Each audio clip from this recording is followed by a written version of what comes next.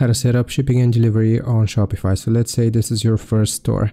You want to sign into your account, click on the settings button in the bottom left, and here we will just go into shipping and delivery. Now click on this option. It's going to show you the domestic and international shipping rates. So here you will just click on general shipping rates. All right, so it's going to show you the market which you ship to. This is going to be your products, and the shipping zones. Here's where the domestic is basically going to be the country which you're currently in. So this is where you can set the standard fee, which is going to be how much it is going to cost you to ship to your same country which you're in.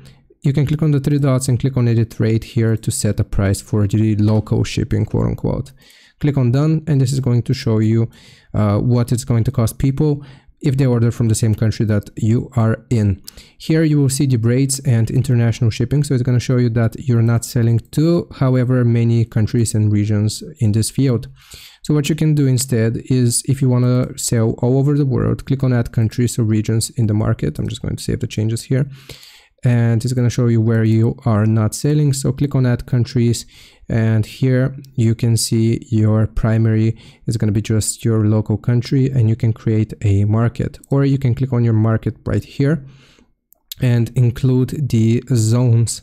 So let's say that we are going to ship all over the world. You will click on shipping to, click on manage shipping, and here you can add a shipping zone, and here you can see all the available zones. Add more countries or regions in the market. You will click on that option, and again, sorry, you will need to create a market, and here you can just include all of the countries which you want to ship to.